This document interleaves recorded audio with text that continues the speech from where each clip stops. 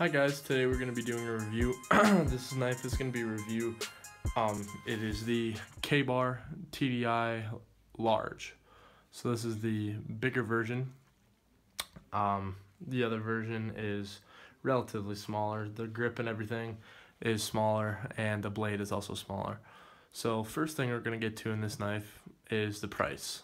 Price point is $50. I bought this knife off Amazon.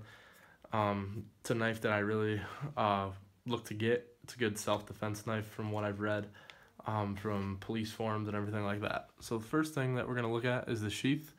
The sheath is this nice piece of Kydex right here. The only bad thing I really have to say about this is this Velcro that kind of comes on. You could stick a belt through it, but spend the extra 10 bucks and get the belt clip that comes with it. It's a lot nicer, and I don't know, it just makes the knife flow, and you can have more carry options too.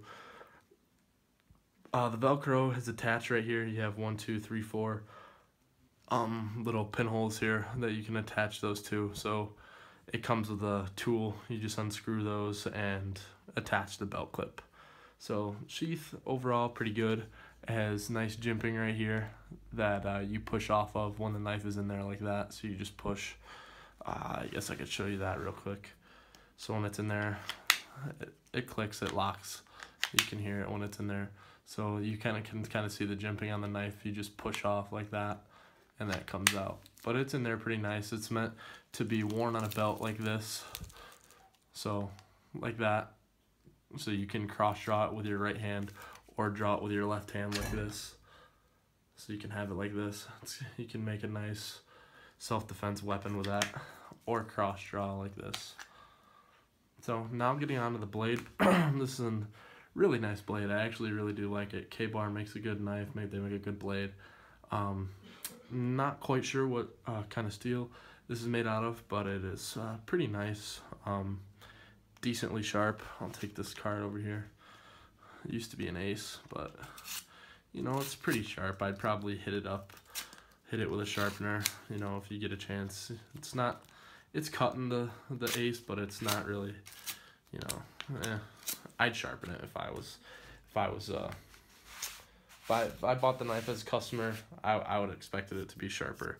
The knife is coated with a you know, rust repellent, everything like that. You can see there's a nice logo on there, the nice K-Bar logo, and it says K-Bar. On the other side, made in Taiwan. Like I said, the knife has a very nice jimping right here, as you can see for that. So it's good. It's got a nice ergonomic grip right here. As you can see, it fits into your hand well, and if you ever needed to, I like putting my thumb up here so you can, you know, if you had to stab or pinch or, you know, draw that knife out and get ready to go.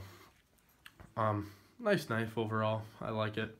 It's not too bad, especially for 50 bucks. I mean, it's pretty much in the middle of the market. You get a good sheath. I'd like it if it came with a belt clip. I think that would just make it a lot better of a knife. That's really all I have to say about it. It's got a nice, you know, nice not colored blade right there. Really fits in your hand well.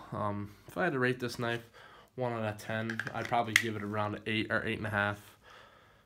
Cons being the cheap Velcro and belt loop right here. I don't know, I'm not really a big fan. And I think the handles on this knife aren't as nice as they could be. They're kind of like hard plasticky handles that are kind of fused together.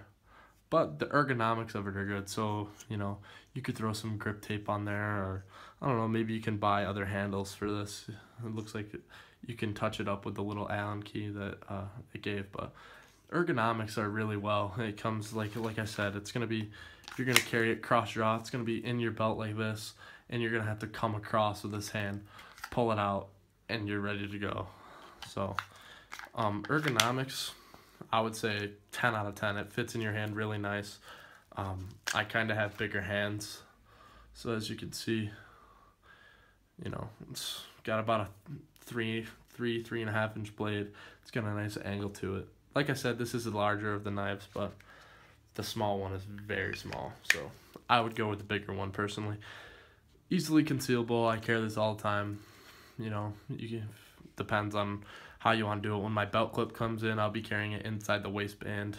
So yeah, overall, K-Bar TDI, good knife. I'd probably give it an 8 or 8.5 out of stars. Pretty good knife overall. So I'll leave that there, and I'll see you guys next time.